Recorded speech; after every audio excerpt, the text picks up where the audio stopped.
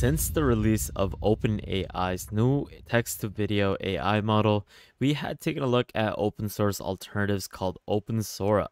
Now, we all know that OpenAI's Sora model is the best text-to-video model that is out there by a landslide. Now, we have seen multiple different text-to-video outputs that are out there, and obviously it's not going to be able to replicate the same sort of quality as OpenAI's model, but we have seen that it's not able to generate even like in terms of the output length as well as in terms of the quality. There's nothing that's close to it. And this is where I would like to basically showcase this new open source model called Mora. Now, we had taken a look at Open Sora, which is another alternative to Sora, and it was actually only able to generate 1 to 3 seconds, and it lacked quality heavily. Not to rip it off, but it's just the honest truth. And we've seen other open source models that that wasn't even able to output even larger than 5 seconds. But today, I'm going to be introducing Mora, which is more like Sora for generalist video generation. Now, I just want you to take a look at this comparison video of Mora's output versus OpenAI's output of a short film. The same prompt was given, and it's basically the exact same thing as to what Mora is able to generate and what Sora is able to generate. So it's going to be able to display the same film as well as the same ideas as well as the same images. So just take a look and you'll get a better idea. So let's take a look at this comparison now. On the left side, you'll see the demo for Shy Kids that Mora has provided, and on the right side, you'll see OpenAI's version of the short film, Airhead. And what I want to state is that obviously Mora got the inspiration from OpenAI's Sora output, but we can see that Mora was able to generate this exact same film, and it was even able to reach the same similar level as to what Sora was able to do in terms of the duration. We can see that they both had the same output. This is 121, this is 120, around roughly 80 seconds. And Mora still has a significant gap in terms of resolution and object consistency left to fulfill, but we can see that it is getting closer and closer, and it's able to do the same duration length as Sora is able to do, and we can see that eventually we're going to be able to replicate the same sort of output quality that Sora is able to do in the future with open source models. Now, this is something that we're going to be taking a look at throughout today's video as we explore how you can get started with Mora, taking a further look as to what you can do with the Mora models in terms of its capabilities, and comparing it to Sora. So with that thought, guys, stay tuned and let's get straight into the video. Sorry for being repetitive, but this month we had insane partnerships with big companies giving out subscriptions to AI tools completely for free. These are tools that will streamline your business's growth and improve your efficiency. Just being a patron this past month, you were given access to 6 paid subscriptions completely for free. Not only do you access these subscriptions, but you gain the ability for consulting, networking, collaborating with the community, as well as with myself. You get access to daily AI news, resources, giveaways, and so much more. If you're interested, check out the Patreon link in the description below to gain access to these benefits. If you would like to book a one-on-one with me where you can access my consulting services, where I can help you grow your business, or basically give you a lot of different types of solutions with AI, definitely take a look at the calendar link in the description below. Hey, what is up, guys? Welcome back to another YouTube video at the World of AI. In today's video, we're going to be taking a look at an alternative to Sora, which is called Mora, and they're basically enabling the generalist video generation through a multi-agent framework. Now, since the emergence of the OpenAI ChatGPT model in November of 2022, what they'd seen is that generative AI model was reshaping the interactions as well as the integrations into various aspects of daily lives as well as industries. And while visual AI was something that mainly focused on image generation, video generation was something that many people hadn't really taken a look at. And obviously OpenAI had been working on Sora for a long period of time, I believe 2 years ago, but we saw that not a lot of emphasis was put into video generation. Now, notably, we saw that there were models like Pika, you had Gen 2, and they all had limitations in creating longer videos. But the OpenAI Sora model, which was introduced like legit just last month, was able to make a new era in terms of its ability to generate detailed videos with text prompts. Now, obviously, we know that it's closed source, and it's something that like obviously is going to pose a challenge for anyone to access. But now we have something like Mora, which is a multi-agent framework, and it introduces this new solution to address these limitations of open source projects in the text to video field having the limitations to output videos longer than 10 seconds. Now, this is something that is achieving this competitive result in terms of comparing it to Sora in various video related tasks, as well as showcasing its potential as a versatile tool in video generation. Now, this is something that we're going to take a look at throughout today's video, but I just want to simply state that if you are to go to the repo, obviously we're going to take a look at these demos, but sorry, let me zoom in a little bit. But if you scroll down, the code is not available yet, and it's going to be coming out fairly soon. This is a new project that is quite under the radar, and not a lot of people know about it. But once they do end up releasing some sort of news on this, I'll definitely be posting a lot more information on this on my Twitter. So definitely stay tuned. And now let's take a look at some examples of Sora or Mora, sorry. These are a couple of demonstrations of what Mora is able to output. These are 12 seconds and more. These are some of the videos that it's been able to output. And obviously the quality is going to lack because it has been outputted as a GIF. So just keep that in mind. If we are to scroll down, there's many other results. These are the input prompts to generate these output videos. If we scroll in a little bit, we'll be able to get a better idea. This is an input prompt, which is a vibrant coral reef teeming with life under the crystal clear blue ocean with colorful fish swimming around among the coral, rays of sunlight filtering through the water, and a gentle current moving the sea plants. And we get a really good detailed video that is able to generate based off the prompts or based off each detail the prompt is describing.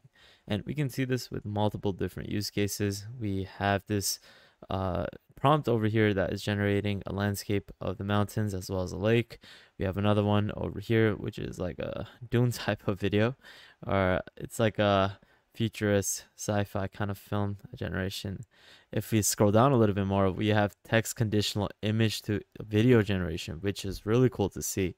This is the input image. This is Mora's generated video, and we can see that Sora is able to generate the same type of thing. And obviously it's not the same quality as Sora, but we can see that it's getting somewhat closer in terms of a good image to video generation.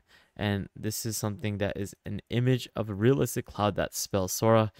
Based off of this image, it's going to be able to generate this video that Mora is able to generate, and this is Sora's comparison. Now, there's extended generated videos. There is an original video. I believe this one is a little bit lengthier, which is around a minute, and it's able to extend it and create an extension of this video. Now, if you see over here, I'm not going to be like boosting this up like super crazy. Like, I'll be honest with this is not a good generation, but it's better than what we've seen with other models. It's able to extend the same clip, and with Sora's output, it looks really, really good. Obviously, Mora is not that decent. So in this case, I would say that this is not the best use case to have Mora as an extended video generator. Now, if you go down a little bit, this is video to video editing. This is where an instruction is given to change the setting to the 1920s with an old school car. Make sure to keep the red color. And we can see that Mora's edited version looks really good. This is something that I thought wouldn't be able to be generated with Mora, but it actually does a good job in terms of changing the input of a video generation. And we can see with Sora's edited version, it does even a better job, obviously. Now, there is another prompt over here where it states that put the video in space with the rainbow road. In this case, it doesn't do a good job in putting it into space. Even Sora is not able to do it at that same level or that same input that the prompt is describing. Now, there's also another feature that they described, which is connecting the videos, where they try to merge different videos into each other. This is where we are able to see that these two videos are being set together, and it's going to be able to generate this video. And we can see that this is a really cool feature that would be really useful for a lot of people that are trying to fuse different images or different videos together. and this would stimulate a good like new generation. Now there's another feature which is stimulating digital worlds. This is where they take in Minecraft, Mora stimulation of, or yeah, simulation of the video. It is taking a grasp of what the video source is, and it's generating based off of its model. And we can see that this is the output. This is Sora's output of Minecraft, which just looks really nice.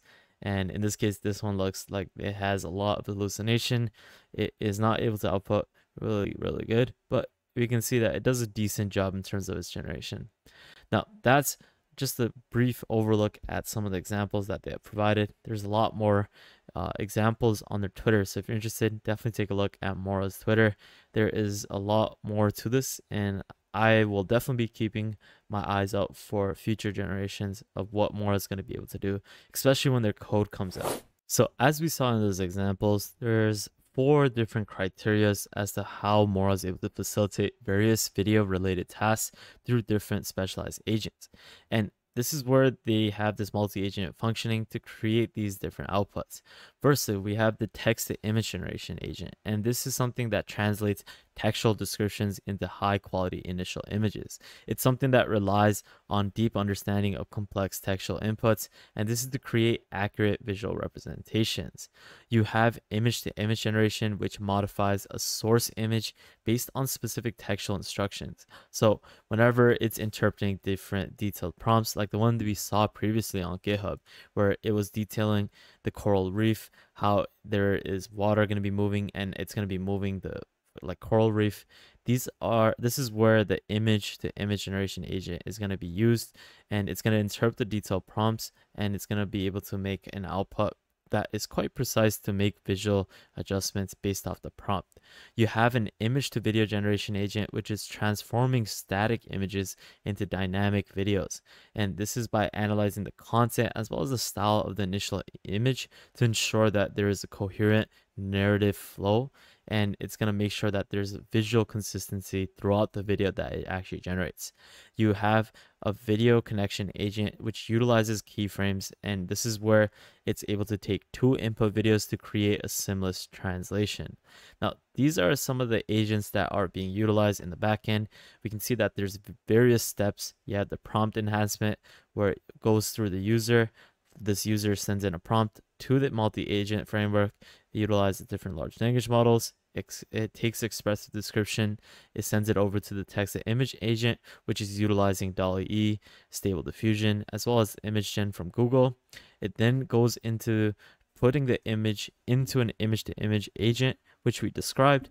It takes that image to image agent, refines it a little bit, edits the image, sends it over to the video generation, which is using SVD, Pika, as well as generation 2. This is the image to video generate agent, and then it sends it into a video. Now, obviously, there's other steps that you can take, and that's something that we saw previously, as you have a text to video generation, you have text conditional image to video generation. So in those cases, it utilizes different agents based off of the prompt, and it will categorize it based off of what steps are needed to basically generate that video output. So this is basically the generic flow or the illustration as to how you use Mora to conduct video related tasks.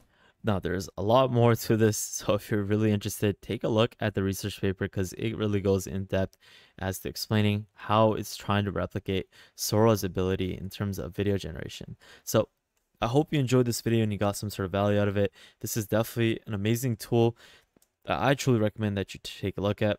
It's a great alternative, in my opinion, the best alternative in terms of text to video generation. Obviously, we can't test it out until their code is out, but this is a very promising project that is replicating Sora's ability. So I'll leave all these links as to what I used in today's video in the description below. Make sure you check out the Patreon page if you want to access our private Discord. This is a great way for you to access our subscriptions completely for free to different AI tools. Make sure you follow us on Twitter. Great way for you to stay up to date with the latest AI news. Lastly, make sure you guys check out our previous videos such as Open Sora as well as the original Sora video. And we also have a lot of other videos that you would definitely benefit from. So with that thought, guys, definitely subscribe, turn on the notification bell, like this video, and check out previous videos so you can stay up to date with the latest AI news. And with that thought, guys, have an amazing day, spread positivity, and I'll see you guys fairly shortly. Peace out, fellas.